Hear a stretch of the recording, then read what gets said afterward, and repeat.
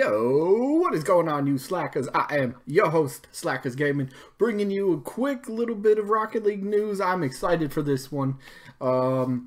As we all know, the update, the tournament update came out last week, and with it brought a bunch of very difficult just problems and bugs. But there's a new update out for Rocket League, and it pretty much addresses all, if not most of, the bugs and stuff that were going around, so that is excellent. We got the patch notes here real quick. I just want to go over this because the thing I was having trouble with the most was the trading. The trade just would not go through for me, and trying to do 20 to something was a big disappointment because I couldn't do any of the trades. They just wouldn't go through, and I was like, I was thinking about even putting it on hold, but now I don't have to. Trading is apparently fixed. I can't wait to test it out. Hopefully it is. So let's go over a few patch notes here real quick. Bug fixes. This is great. Tournaments update follow-up blog. Here we go. Bug fixes general. Fixed an issue that caused stuttering in the game. You know what? I'm just going to go over the kind of like maybe the bigger ones that more people were, I seen, kind of complaining about. So I know not a lot of people, don't get me wrong, but the alpha reward boost appearing differently than it did. So I guess it's back to what it looked like. I've seen it in a few videos. A lot of people are complaining about that. So that's cool that they fixed that up. Let's see, scoreboard. This was one. Fixed incorrect avatars showing for players who have joined the game. I did notice that myself in a few of the games that I played. So that's cool that that's fixed. What's the other one? Fixed other players appearing to have the same rank as you in the post-game screen. I guess I didn't notice that. I did notice some people were saying they had a rank when they hadn't even played all their ranked matches yet. So that's interesting. But here's the one right here: trading.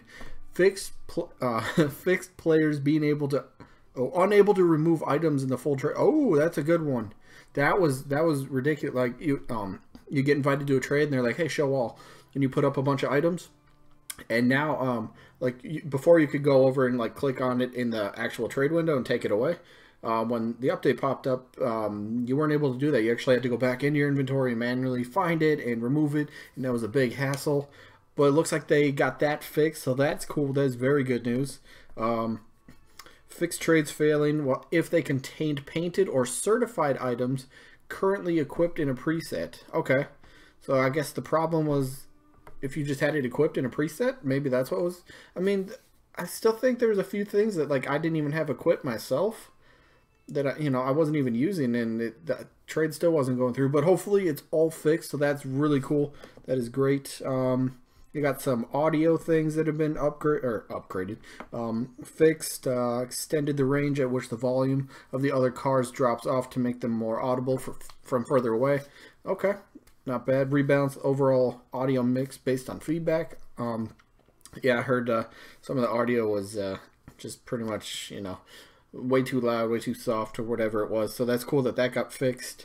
Let's see, Xbox 360 stuff. We got network settings. Got a Nintendo Switch. Oh, this is fixed a memory leak that would cause crashes on the Switch. Okay, cool. Hopefully that anybody that's on the Nintendo Switch knows how like frustrating this was. My game, like, I could get into games and play games, but like when I'd get back to the main menu, and whether I was just sitting on the main menu, whether I was just in like a little party doing the little quick chat, talking to people, or if I was trying to trade, or if I was trying to do a crate opening, whatever it was, the game would crash like almost every, I don't know, 20-30 minutes. It would just crash, and it was so frustrating. And so that's good to see that that got fixed. So hopefully no more crashes, fingers crossed.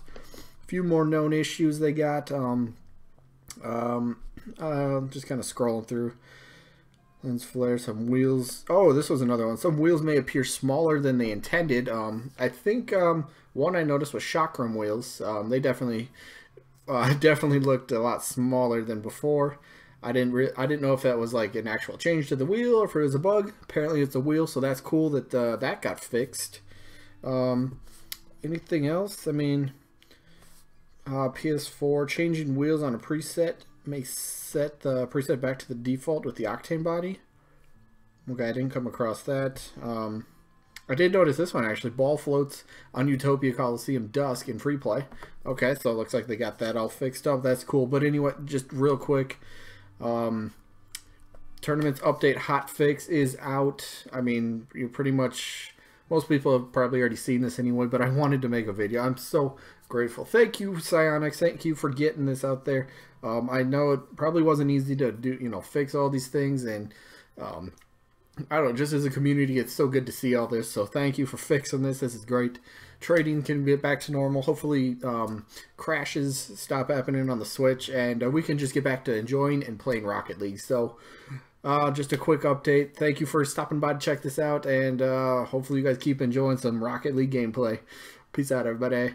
Tell me pretty lies, look me in the face. Tell me that you love me, even if it's fake.